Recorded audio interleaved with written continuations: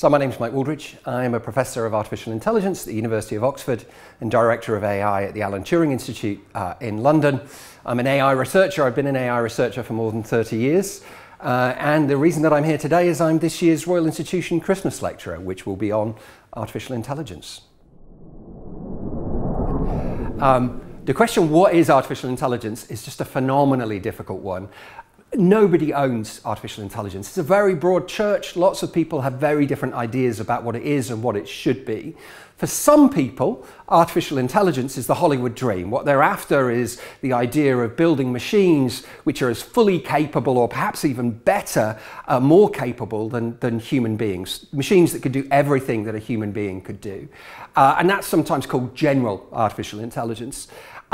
For other people, and I'm more in that other camp, artificial intelligence is about building tools, building computers that can do very specific tasks better than human beings can. So, for example, machines that can diagnose abnormalities on a heart scan or spot tumours on an X-ray, those kinds of things. The bulk of work in artificial intelligence is around those kinds of problems. But I say it's a broad church. Nobody owns it. I certainly don't own it. You know, everybody listening to this will have their own views. But I have to say the center of gravity in AI is around extending the capability of machines to get machines to do things which currently only human beings can do.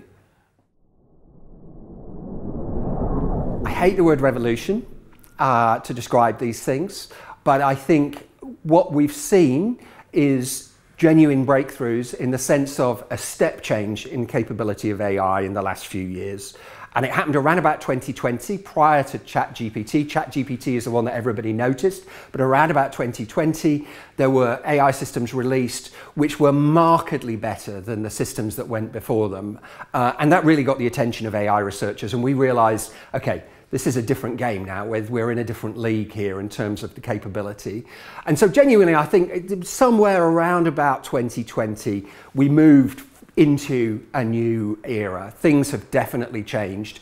And everybody in my community is busy exploring what these new technologies can do, what these new AI systems can do, trying to understand them, which in itself is no trivial thing. They are phenomenally complicated things to try to understand why they do what they can do and how they do what they can do. But yeah, I think this is one of those moments, like the emergence of the World Wide Web, that is going to be a watershed moment in scientific history. We're at the point now where general purpose AI technologies are reaching a mass market, and that's a new thing. We haven't been there before, and it's happening very, very quickly.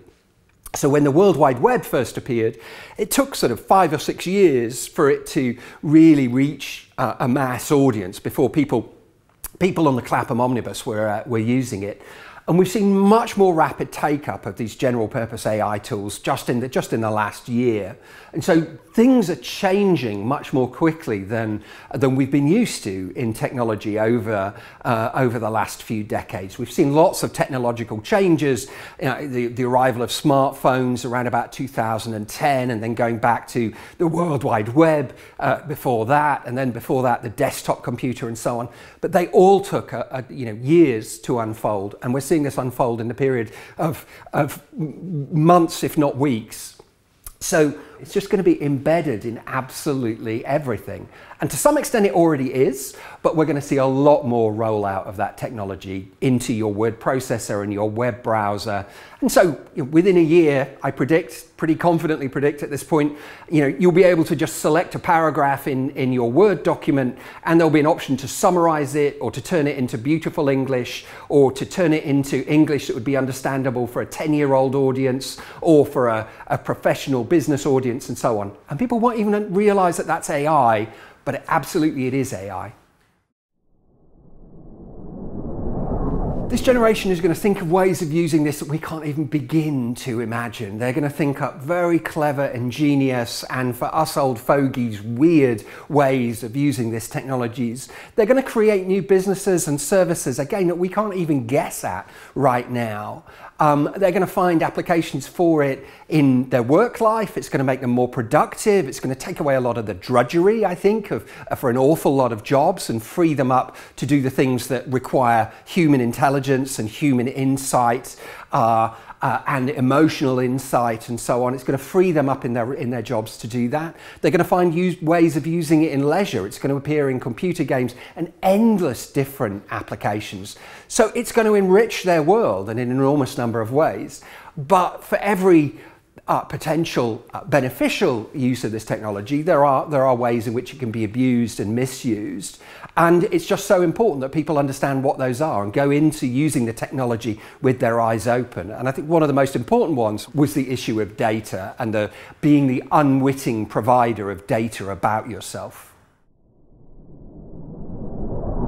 So everywhere where people deal with content, with understanding content, processing it, people whose jobs are to do documents and to summarize them, collate them into a single document. Just in London, there are probably hundreds of thousands of people whose jobs more or less involve doing just that. People whose job is to summarize or extract the key points from text, people who create routine copy pieces of text, people who create routine pieces of artwork, all of those in the very near future are going to be affected by this technology. If your job largely involves following a script and the only thing that you're really required to do is to understand what another human being is saying, but otherwise you're just following a script, then those kinds of jobs, it seems to me, are very vulnerable. And in the UK, one area of immediate concern is around call centres. And there are hundreds of thousands of people in the UK employed in call centres. And there is potential, it hasn't happened yet, but there is potential for AI technology to automate a lot of those processes. It is absolutely changing science. All the experimental sciences are busy looking to see what they can do with AI technologies. And if you're an experimental science, you produce data and things like the Square Kilometre Array, telescope, all of those like CERN produce vast quantities of data. And AI now gives you another tool to be able to analyze that data, to spot patterns in it, to maybe form hypotheses about what's going on in the data. Now, I have to tell you, there are scientists out there who think this is more or less the end of civilization. The idea that it's no longer human beings that are forming the hypotheses, but that a machine is forming a hypothesis. Or maybe even the machine isn't even doing that. It's just telling you that if you eat these red toadstools, then you'll die, but it can't tell you why or form a theory about why you would die. And for some people, don't think that kind of extreme inductivism, as it's sometimes called, is even science. But everybody is frantically looking to see what they can do with this. So it really is changing science across the board. So suppose you are an astronomer, and what you're trying to do is you're trying to figure out how many spiral versus bar galaxies there are out there. So what do? You can take pictures of the sky and expose them for a long time, and you'll get pictures of lots and lots of galaxies. And 20 years ago, you would go through those pictures and you would count the number of spiral versus bar galaxies. So how does AI help you with that? Well, with AI, what you can do is you simply, rather than writing a program to identify a spiral or a bar galaxy, what you do is you simply show the program and you say, that's a spiral galaxy, that's a bar galaxy, that's a bar galaxy, off you go. And the program figures out how to do that identification on its own. And that's what the technology of neural networks and the like, the machine learning technologies, that's what they're extremely good at. And that's just one example, one very simple example of how the technologies might be used in modern science. But you can think of exactly the same kinds of scenarios everywhere you look in science, in biology, in chemistry, and so on.